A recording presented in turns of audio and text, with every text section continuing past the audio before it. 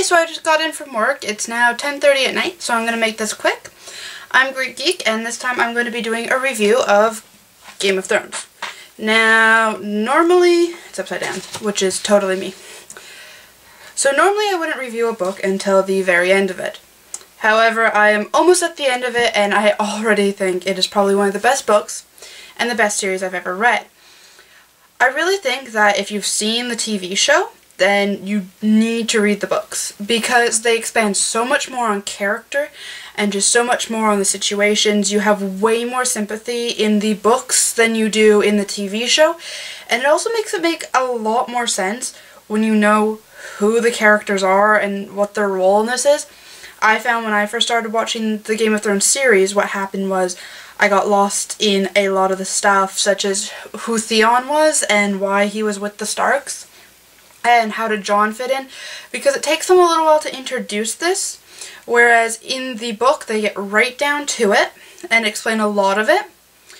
It also makes you feel more sympathy to characters like Tyrion, because in the show he does not appear as crippled as he is described to be in the book.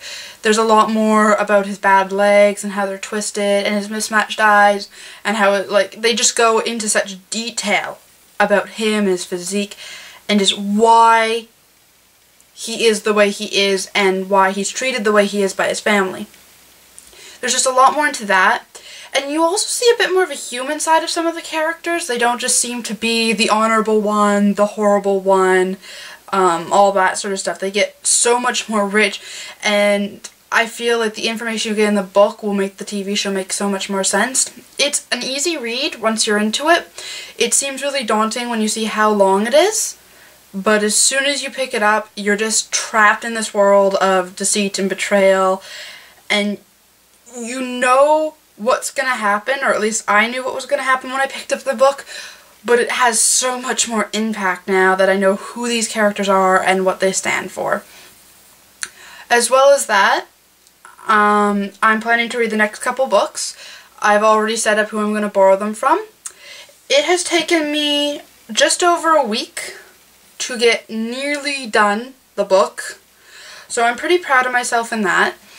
But if anyone's seen the TV show and they want to just get to know those characters better, I would suggest it as a great read. If you haven't seen the show and you're looking for a great book, just pick it up, because once you start, you will be hooked on this series.